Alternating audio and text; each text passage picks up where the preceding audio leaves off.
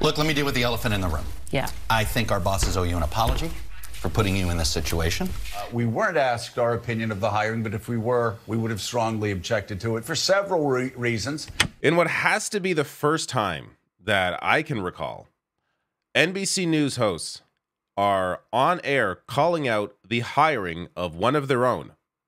Ronna McDaniel, the former Republican National Committee chair who was just hired by NBC News, is creating some waves with especially MSNBC hosts that have directly called out their bosses over this hiring. So I'm going to get to what is going on here, including a few of those clips and clips from Ronna McDaniel's interview over the weekend with NBC News, which was scheduled before she was hired. And then she was hired and interviewed on NBC as a paid contributor. Just a very, like, the level of unethical journalism going on is off the charts here. And this is in addition to the usual unethical maneuvers being made by many of these same people. But so there's an obvious reason why there's a lot of hoopla over this hiring compared to some other hirings from either party. And that's because Ronna McDaniel has denied the election for many years. So it wasn't until a year later that she first acknowledged this in November 2021. Head of RNC says Biden won the 2020 election. That was a year after he won. This is the first time she ever acknowledged it. And even then, it was acknowledged in sort of a caveat, because she goes on 2 years later. This is 2 years later. This is just last summer, going on to still not exactly acknowledge a clean election victory. Saying as the chair of the Republican Party that you still have questions as to whether or not Joe Biden was the duly elected president. Joe Biden's the president. No, I didn't ask you whether he's the president. No, I don't think that. I think Do you there think were lots of problems. He won the election? I think there were lots of problems with 2020. Do you think he won the election. Pardon? But ultimately, he won the election. But there were lots of problems with the 2020 election. 100%. And that's fair. But I don't think he won it fair. I don't. I'm not going to say that. This is the person that NBC thinks they need to hire for some reason. Now, I'm going to get to what is, to me, maybe the most interesting clip I'll get to in a bit is when Chuck Todd sort of lays bare the reality of hirings within this industry. But I do want to give some credit here. I'm not sure if it's to NBC's producers or Christian Welker, the host here, but they did play that clip that I just showed you during this interview with Ronna McDaniel this weekend. Again, this is after she's been hired as a contributor, showcasing her insanity. So they're willing to criticize her publicly on air as she is a hired individual by the company. But in addition to that, they also shared this.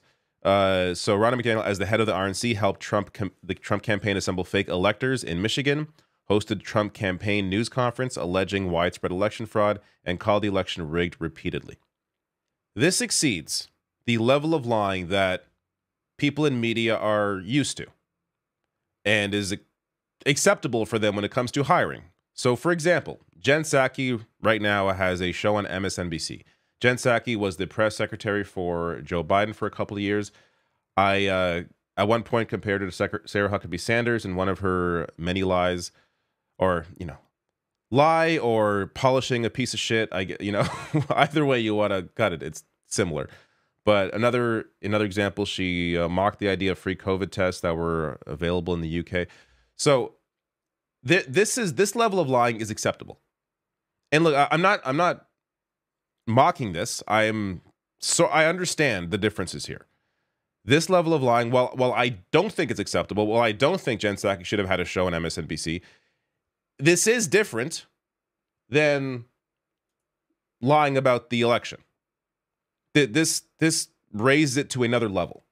When you just deny democracy, I agree with the people at NBC who are against this, that this is just beyond the pale. That said, I also wouldn't be hiring Jen Psaki either, or people like this who were hired to lie for a living. And now you're going to put them on air. I think they also have a credibility problem. But this is where we get to, some of the other examples.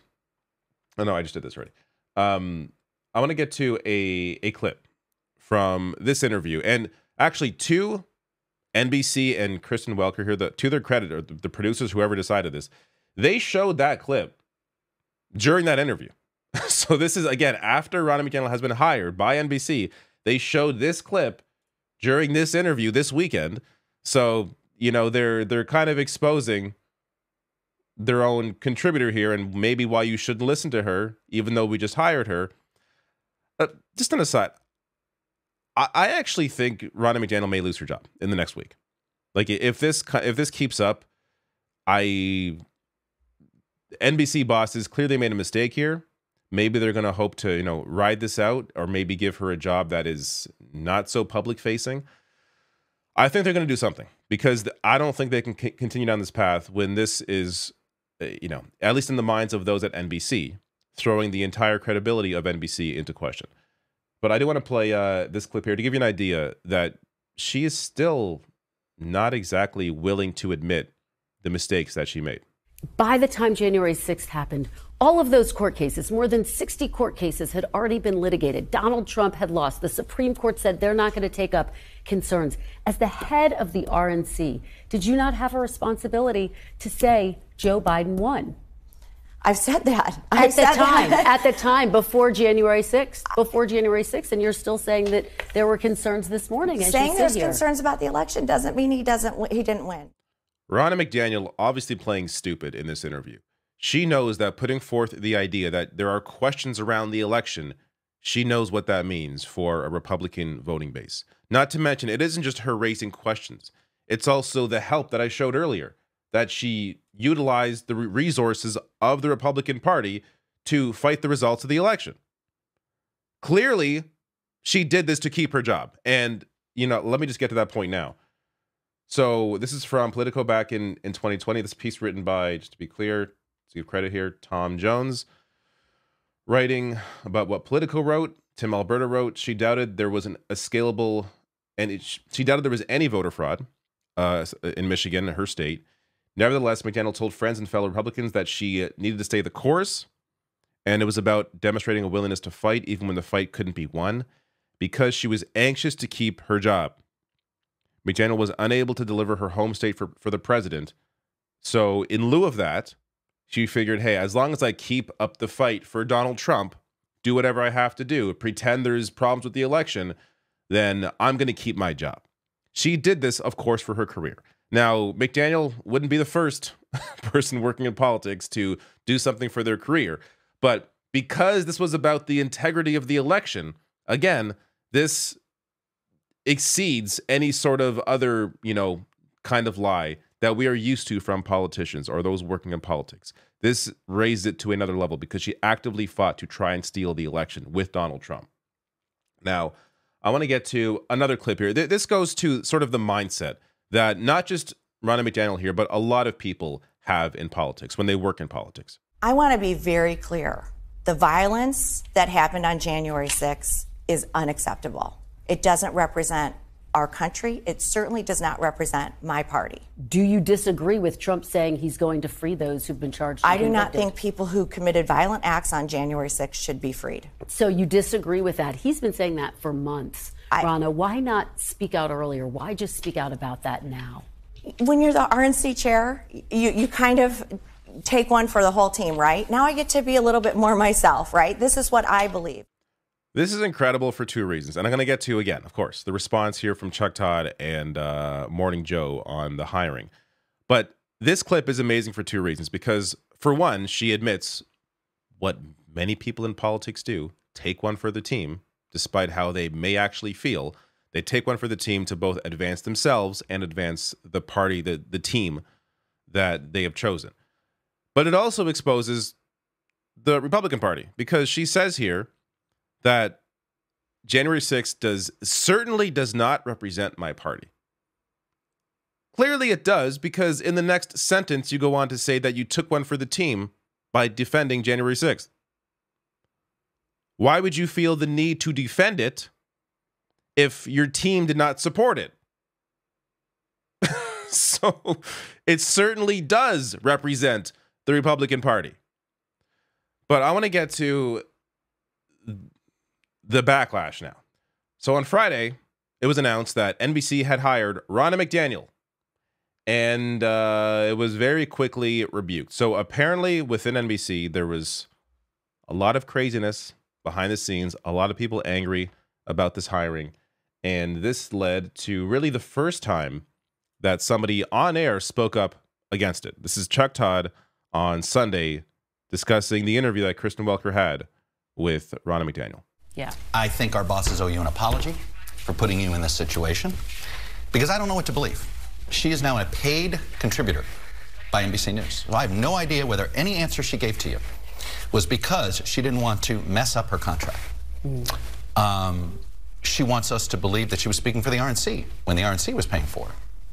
So she has credibility issues that she still has to deal with. Yeah. Is she speaking for herself, or is she speaking on behalf of who's paying her? And when we make deals like this, and I've been at this company a long time, you're doing it for access to audience. Sometimes it's access to an individual, and we can have a journalistic ethics debate about that. And I'm willing to have that debate. Oh, are you? I'm torn about this. Because on one hand, what Chuck Todd is saying here is refreshing to hear. He's calling out his bosses for even having that interview, forcing Ronna McDaniel on Kristen Welker's show for even booking that. He's calling out the obvious unethical nature of hiring people for access, and he's at least willing to have a conversation about that or a debate about that. But on the other hand, he calls out something here that is just very normal within their industry. He asks the question, is she speaking for herself or on behalf of who's paying her? That's a question you could also ask of someone like Jen Psaki, who I showed you earlier. She was hired by Joe Biden to lie for him, to make him look good. Then she was hired by MSNBC. Is she speaking for herself or on behalf of who's paying her? This can be applied to so many people in media that to just apply it to Ronna McDaniel is dishonest. Now, you could say it's different in her case because she lied about the election. She helped Trump try and steal the election. You can acknowledge that, and that is another level of lying, and have a problem with the company hiring her because of that. But you can't have a problem with the company hiring her because of she may be lying, or she may be saying whatever she wants to say based on who's paying her, because that applies to so many people in media and politics. But this is like, before I even get to the Morning Joe clip that I'm going to end on here, this gets to the real problem with all these hirings, is so many media hires are based off of party allegiance as opposed to political ideology. If you want to have a truly neutral, for lack of a better term, perspective when it comes to, politics, media, then you should be hiring people based on their ideology, be it, socialists, communists, social democrats, capitalists, hire people based on that, and experts in those fields, or people that are, thought leaders in those fields, as opposed to hiring people out of a political party. Because then you're just, again, it becomes a team game. And you begin to, again, ask the question, are they saying what they're saying based on who's paying them, or do they actually believe it? You will never know for sure if you're hiring people straight out of political parties. You have to hire people who are thought leaders in their various political ideologies to have real conversations around these issues and have real criticisms of each party. You can't really have that when you're hiring people from each party and it's going to be, they're saying this, they're saying this. Then it just becomes a battle of PR as opposed to a battle of what is actually the right thing to do. But here is the Morning Joe response, which they're also clearly very unhappy.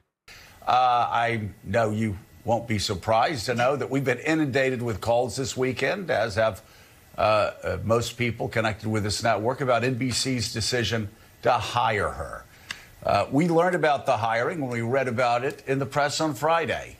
We weren't asked our opinion of the hiring, but if we were, we would have strongly objected to it for several reasons, including, but not limited to, as lawyers might say, Ms. McDaniel's role in Donald Trump's fake elector scheme and her pressuring election officials to not certify election results while Donald Trump was on the phone.